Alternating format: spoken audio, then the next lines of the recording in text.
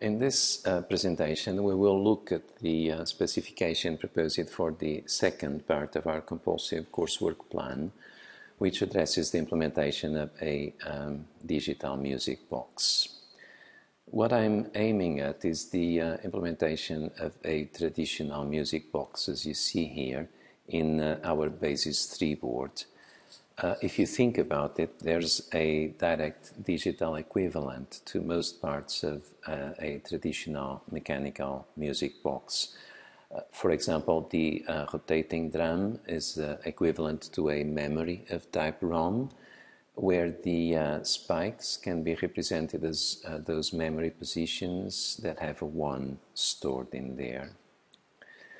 So after watching this presentation, I hope that you will be able to work from the representation of musical notes in the staff, and also to be able to explain this functional specification in your own words, to identify the main design tasks, and then of course to set up a plan for your development work.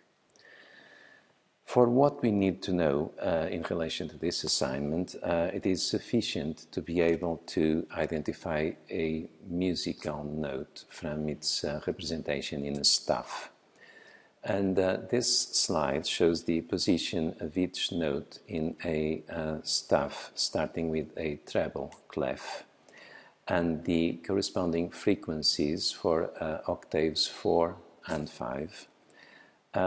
Please notice that the frequencies of the same musical notes relate to each other as a power of 2 between successive successive octaves.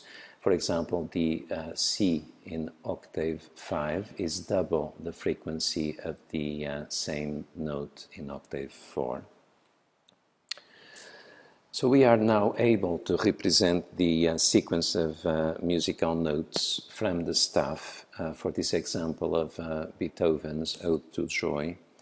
As you may have noticed it in the previous slide, I'm using the uppercase to represent notes in octave 4 and lowercase to represent octave 5.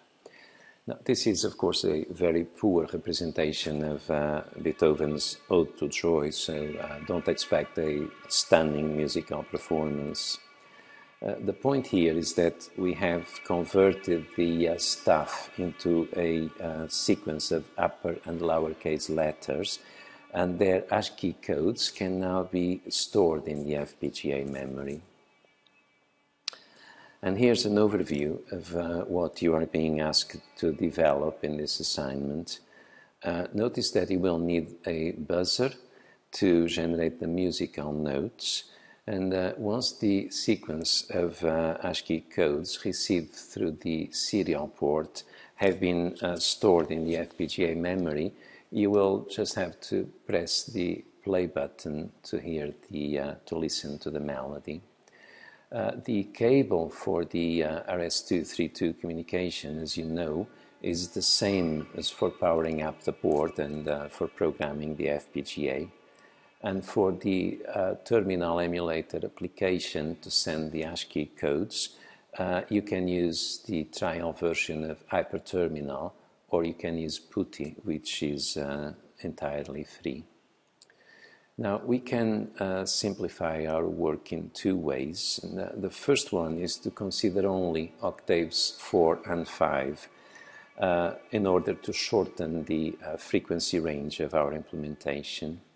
And the second one is to assume that all musical notes will have the same duration.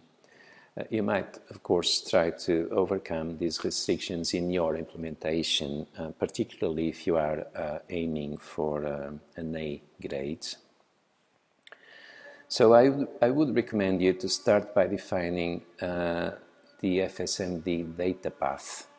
Once you have defined the data path blocks, you will be able to identify the outputs that have to be generated by the finite state machine in the control path, be it in those outputs represented in the state boxes of the ASMD chart or those in the conditional output boxes. that is the same to say the Moore and the Mealy outputs.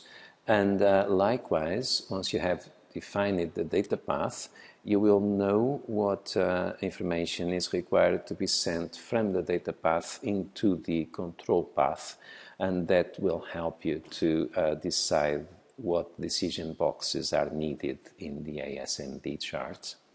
So once you have an architecture, you are ready to design the ASMD chart, and from there you can move on to the VHDL description, the simulation, and the experimentation in the boards.